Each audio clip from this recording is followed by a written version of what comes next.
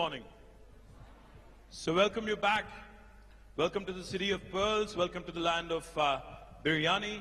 Welcome to Telangana. I hope you're having a great stay. We've had a great inaugural yesterday.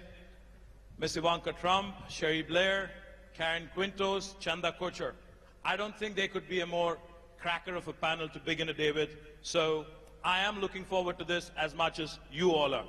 But before we get there, let me just quickly talk about the state I represent. I come from Telangana. My name is KT Rama Rao. I am the Minister for Industries, Commerce, Information Technology, Urban Development. I've had the privilege of serving as a minister for the last 3.5 years for the youngest state in India, that is Telangana, with Hyderabad as the capital. Now, in the last 3.5 years, we've tried to do some things which are truly unique, which are truly path-breaking when it comes to innovation, workforce, skilling, etc., which is the theme that we are going to talk about today. On the innovation front, as it was mentioned by Ms. Trump yesterday, today we have India's largest technology incubator in Hyderabad called the T-Hub, which has been doing exceedingly well. And come this time next year, by this time next year, we will be having the world's largest technology incubator / startup engine in our own city of Hyderabad right here. In fact, innovation has been a huge driver in the growth story of Telangana in the last 3.5 years. Our Honorable Prime Minister, Shri Narendra Modi, for the first time in Indian history, for the first time in the history of this country, talks about Startup India. He realizes the importance of innovation. He realizes the importance of skills. He talks about Startup India.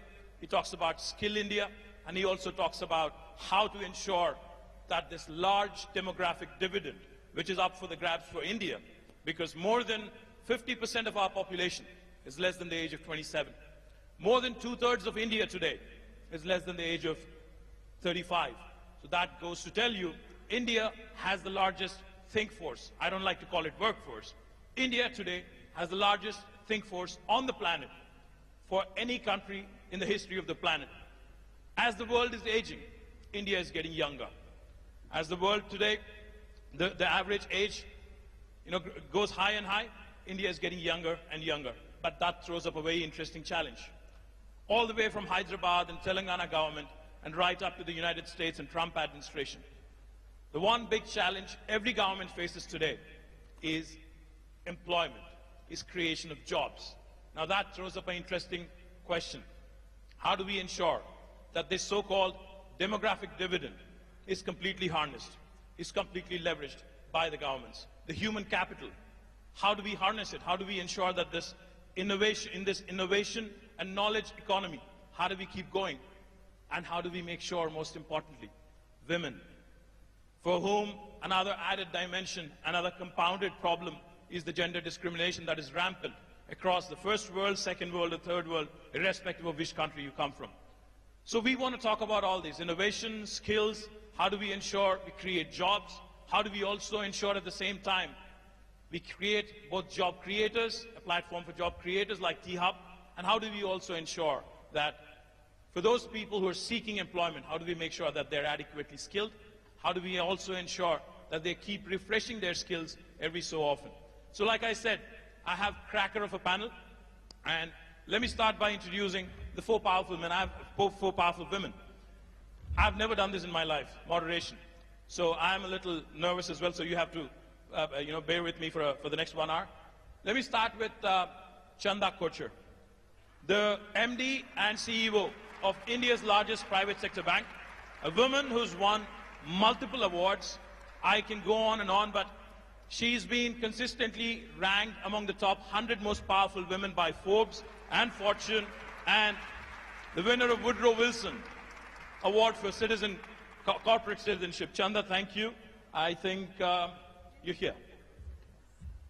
Chanda Kochhar, ladies and gentlemen, a warm round of applause, please. Next, I'd like to introduce Karen Quintos, the Chief Customer Officer of Dell, the highest ranked, most senior position held by a woman in Dell is currently held by Karen Quintos. Karen works very closely on the board of Dell. the highest and the most senior most position, the executive position with Michael Dillon, the entire team. So welcome, Karen. Next, we have a woman who's extremely popular, who's done significant work, who's been a tremendous pillar of support to a former UK Prime Minister, Prime Minister Blair, Sherry Blair of the Sherry Blair Foundation for Women. Ladies and gentlemen, please welcome her with a warm round of applause.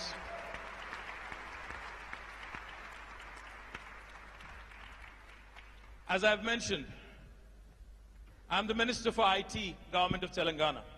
IT normally stands for Information Technology. But for the last 1 month and more so in the last 1 week, IT also in Hyderabad means Ivanka Trump. The lady herself is here, arguably the most powerful woman in the world. Warm welcome to Miss Ivanka Trump. With a warm round of applause, please.